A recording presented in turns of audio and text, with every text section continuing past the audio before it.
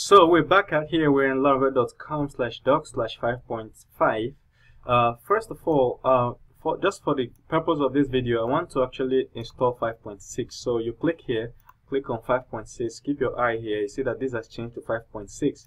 So we're going to move ahead with 5.6 so that if we get to a place we need to switch to 5.5 or anything, we'll do that together. Alright, so start with 5.6. And then there is Laravel. You have to install Composer, because Laravel installs with Composer. You right click, open. I've already installed it on my system, so I'm just going to walk you through how to install it so that yours will work very well. And when you visit Composer, you want to click on Downloads. And if you're using a Windows system like me, the download is simple. Just click on Composer Setup. It will download, install it, and that's all. You never have to see it again. All right. And of course, you may want to restart your system after installing this. But if you're using other types of systems like Linux and Mac, you have to read down so that you can see how to install for other types of systems. All right. So for you that is using Windows, for me, this is just what I downloaded. Now we have Composer installed. We can now start installing Laravel.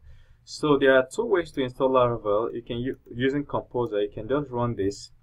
Or if you're using Mac, you want to read this. If you're using Mac or Linux, you want to read this section. So you'll see how it's done with Mac or Linux. In my own case, I'm using Windows. So we're going to jump to this point. And this is the simplest way. You can use this in Mac too. You understand? This works perfectly in Mac. So we're going to just copy this. Make sure you're on the internet. You're connected to the internet. And once we copy this, we're going to go to the folder. I just want to remind you that we open the folder here, www directory. This is the folder we're working with. So I'm going to go to an empty space in this folder, then hold my shift key. I'm holding the shift key on my keyboard, then I right click on an empty space. It pulls up a context menu that has this. So if I don't hold my shift key and right click, I wouldn't see that option, you see. So I hold my shift key, right click, and I see open window, open command window here. So I click on it. So this is what I'm looking for. So I'm going to have to right click to paste. If you right click on this command window, it pastes. Right click. See, that's pasted what we copied. So this last word here is the name of what we are going to call the folder. See, all these folders have names, you see. So we're going to have to call it something. And I want to call this what do we call it now? Voting nomination app. Voting nomination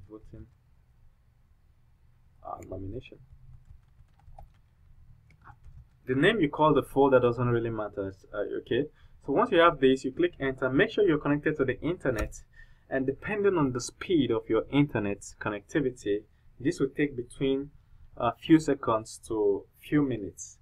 You understand? So make sure you're connected to the internet, then go chill and watch it. Go take a coffee and take a walk. By the time you're back, this would have installed Laravel into your folder. All right.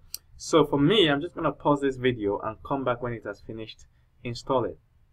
So my installation is done. As you can see, a whole lot of things were installed, a whole lot of things.